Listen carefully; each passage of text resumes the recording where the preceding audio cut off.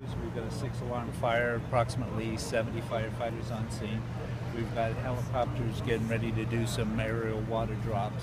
So once they knock down the bulk of the fire, then we're going to be able to get our crews back in there and hopefully just mop this up. Any threat to homes? Any evacuations? Not right now. Not right now. So as long as we can keep it contained in the area where it is right now, we should be good. You know what time this started? It was around lunchtime today.